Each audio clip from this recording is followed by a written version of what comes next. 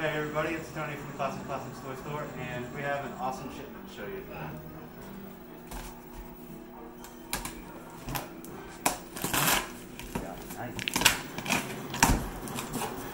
Alright, so as everybody hopefully knows, there was an awesome 80s toy line created by Tim Clarke, which we had at the Art Center here a couple times for our toy show. And he finally was able to bring back Boglins as they were, with complete packaging. TriAction Toys are who he used to create and distribute. Let's see what these bad guys look like. Whoa!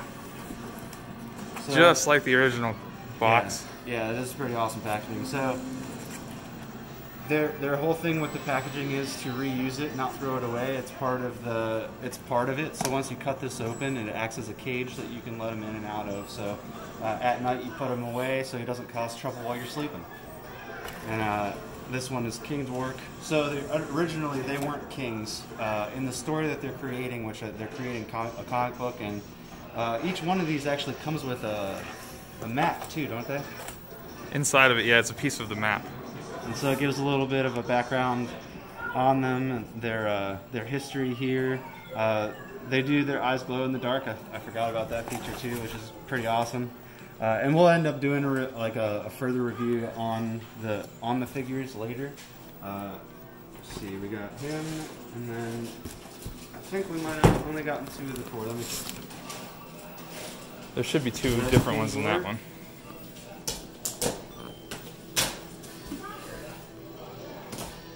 This is pretty awesome, man. I don't know, if you haven't had a chance to play with Boglins before, you're missing out. Now's the chance to get them. We do have more ordered. There should be more on the way. They're getting them out as they can.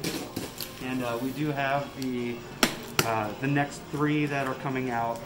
We have an order placed for those as well. So there's going to be, as of so far, there'll be 6.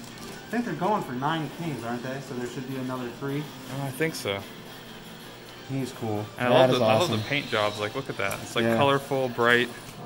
They're real. That feels really awesome. It's super rubbery. And the cool thing about the box is, like, you can open. You don't even have to take them out. You can actually just like knock this hole out, and you can reach inside and puppet him from the bottom.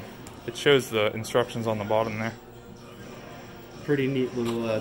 Tim's pretty much a puppet master, so it's cool that he was able to design this puppetry work on there to get the eyes to. Is that blink too? Is that, or no?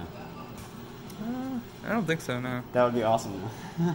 Oh, actually, wait. What does it say? It says move lever above each eye up and down to make wink.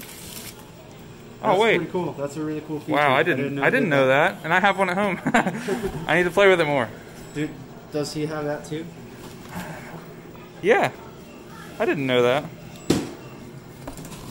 And then he did the tails differently. Some people were like, oh, where's the tail at? The tail is actually held in the bottom. When you open the toy, you can get to the tail, and you pop the tail in manually. Like, there's a hole there, and you put a little, like a spacer thing to hold it in place.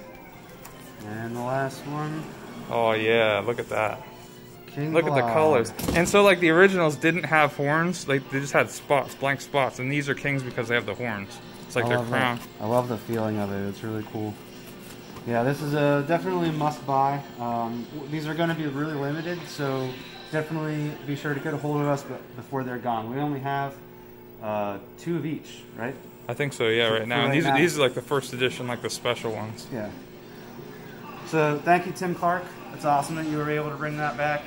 These are going to be super fun to play with, and we'll do further reviews on the toys at a later time. Thanks, guys.